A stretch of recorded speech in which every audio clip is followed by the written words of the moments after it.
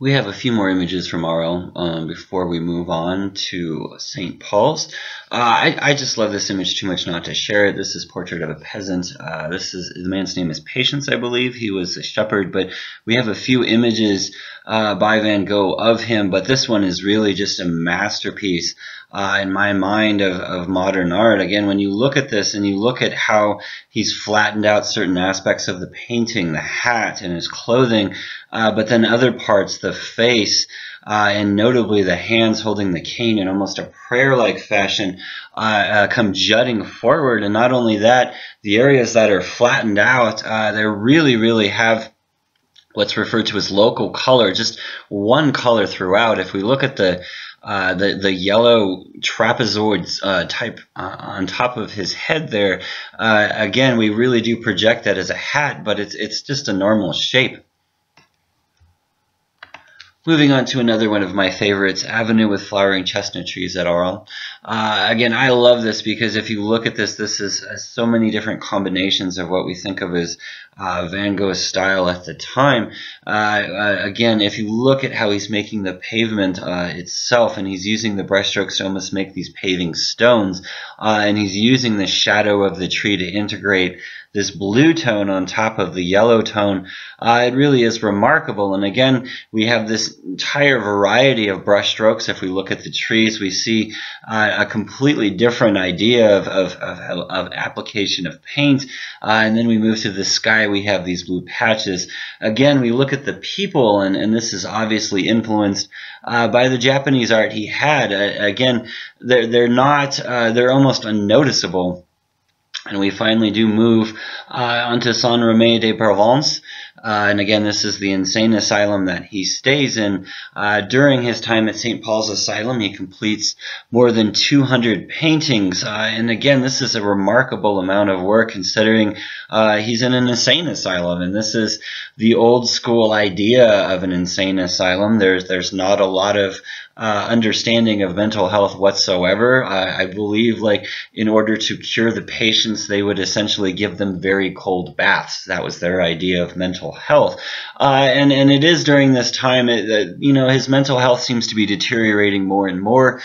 He goes through periods where he'll have very crazy fits of hallucinations, paranoid fits, all of these type of things. And then he'll go through periods where he will essentially be quote-unquote perfectly normal, and it's during these periods, from my understanding, that he is doing his painting. He's not painting so much during these fits of hallucinations as sometimes is thought. When we look at the hospital itself, again, we have what essentially occurs is he stays there, and as he's there longer and longer, they give him a little bit more freedom. So we begin with kind of the interior of Saint Paul at Saint-Remy, and then as we kind of continue his time there, we move farther and farther out into the garden and the local environment, if you will. Again, when we think of his time here, he's self-committed, but again, we have to really put him in the environment that he's in. This is a very old school type of mental asylum.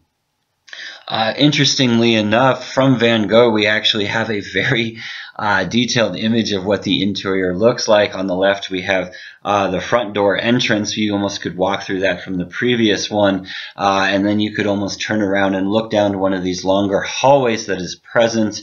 Again, we have a lot of work from him, and we know that he was using art as a type of therapy, essentially he would, in his own mind, could calm himself or relax himself more the more he worked on things. And again, he thought that if he just continued to work, that a lot of his anxiety and mental disorders would be subset, if you will.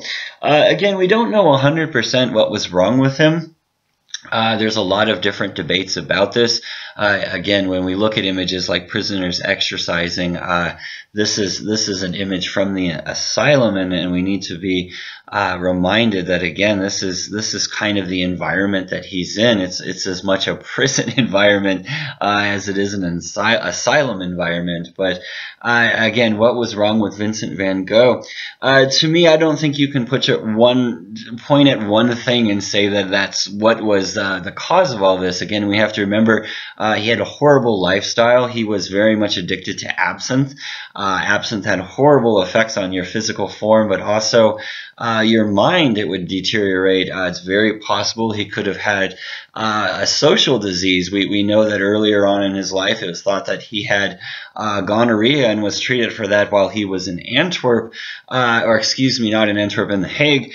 So again, it's very possible that could have been wrong as well. To continue the thought, it has also been often argued that he might have had epilepsy, and again, there's a form of epilepsy that kind of matches the pattern of his behavior. But I think if you put all of these things together into one bag or one mind, that is Vincent van Gogh, along with everything else, this is most likely what was wrong. I don't think there was any one thing as much as a fine combination of a number of things that would deteriorate you.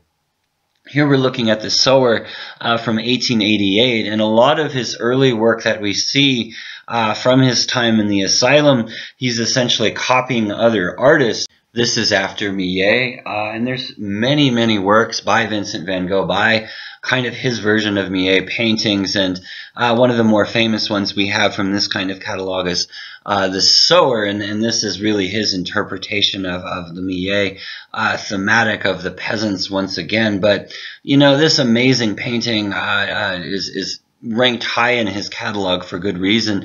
If you look at the sun and the way it's exploding, again, Vincent trying to show us how light actually would reflect, and it forms around this bright, intense yellow orb of the sun, and as we move forward, we almost see like a frost on the ground, but it is the setting sun, so this is dusk. We have these wonderful whites and blues where it almost looks like there's a snowfall. And when we put these two in comparison with each other, in combination of the textures, again, and when we look at the three different textures there, it's really amazing. Iris is from 1889, one of many along this thematic. And again, if you look at kind of the intricacy of the work itself, this is one of these works that we can think of as him using as a method to essentially calm his troubled mind. Again, these would be flowers he would see in and around the asylum itself. Again, this very passionate blue color as we mix it down into these green tones. It's a delightful combination. We even have little hints of turquoise in the leaves as well. I love that when he does these studies of very close color tones. Again, this is mostly just blues and greens with just a little bit of red in the background and just a hint of white to kind of set things off. If we look behind the asylum itself, there's a large enclosed field, and again, we see a lot of these paintings around this enclosed field from different times, if you will. Again, when we look at the sun from this is always what I love about Van Gogh. Instead of permeating out, almost shooting out, now in this sense it's radiating out from the sun, but still forming this wonderful circular pattern in comparison to the linear patterns we're seeing in the foreground. And again, we can see the thick shadow that's cast from the sun hitting the wall and moving across the field. As I mentioned, this field that we see is behind the asylum, and we will continue to see different versions of this in his work. Again, this is kind of a remote location, if you will. A meadow in the mountains. Again, the intensity of that yellow in comparison to the blue is kind of remarkable. And this is all kind of work very much centered around the color yellow with, it's almost like the variations of the tone you can see. We have the sky with this incredible yellow and this blue helping us accent that color. But then when we look at the rest of it, we have these greens, but throughout that green are different tones of yellow, and it's almost as if he's experimenting with how the yellow tone from the sky is then integrating down into the greens itself. And when we look at the greens, we have this entire range of colors that we can see that he's actually experimenting with. We really do have more of a concentration or limit of subject matter, again, because of the fact of his location there. The cypress trees, these are these famous trees that we see from Van Gogh, and the Van Gogh swirl is in full effect, not only in the trees, but he's also doing it within the sky itself. And again, these cypress trees must have just really helped him find something that he could use to exercise these wonderful swirling organic forms that we associate more with this kind of later period of his work. Again, when we look at the sky in comparison to the trees and the thick swirls, and again, there are actually two women barely noticeable in the composition as well. But this is all leading towards the masterpiece that we know of as Starry Night.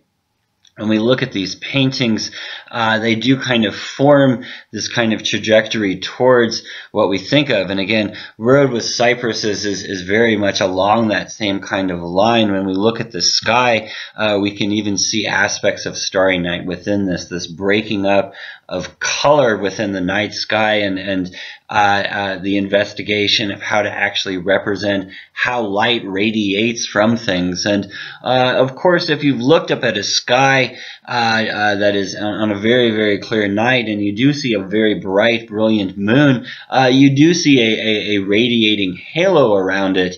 And in this, we can imagine that this is as much what Vincent is kind of trying for with emblems like this as much as anything else. Again, when we look at the sky, I start to see these patterns forming that we would, of course, associate with the painting that we will undoubtedly see next, which is the Starry Night. And then in the foreground, we do have one of these wonderful cypress trees as well. We look at this, and this actually, from my understanding, is a study more than anything, that this is Vincent van Gogh's attempt at not looking at nature and really just trying to create something within the capacity of his mind. He might not have even considered it as good of a work as many of the other ones he was doing. But again, we see this. We see these swirls going through the sky that we imagine as being clouds. And we look at the moon in this little shape that's almost cartoonish, but we see the light radiating across. It's as if the entire night itself is this swirling eddy and vortexing sea rather than what we would think of as the night. Along with Starry Night, we look at sheaves of wheat, and we notice that there's kind of a change in the dynamic of his canvas. Towards the end of his life and the end of his career, he adopts what's known as the double canvas, where he's essentially disassembling two of his earlier canvases, the stretcher bars, and putting them back together in this more of a longer rectangular fashion. Most of these, I believe, are exactly 50 centimeters by 100 centimeters in length. Again, a pretty standardized format, but a change in terms of the dynamic of how he's painting. Again, when we look at this and we look at how he's forming the sheets, this is just about pattern as much as it's about any other aspect of the work itself. Again, we have this brilliant, brilliant yellow, and as we look closer to the ground, we see that there's areas of absence moving to the olive grove. And again, we see these the Vincent van Gogh swirl. And in this, This is kind of interesting because we have the ground with these type of similar patterns as they reach up into the olive trees, up into the leaves, and then going out into the sky itself. It's almost as if he's doing one brush stroke throughout that's just changing its color. But again, we get this hilarity from it. We get this feeling or this sensation of this fluidity throughout the entire scene rather than just being isolated in the vegetation. Again, towards the end here, we do see a change in how he's approaching the dynamic of the sky. I'm more used to these more flat patterns, almost like a brick wall, if you will.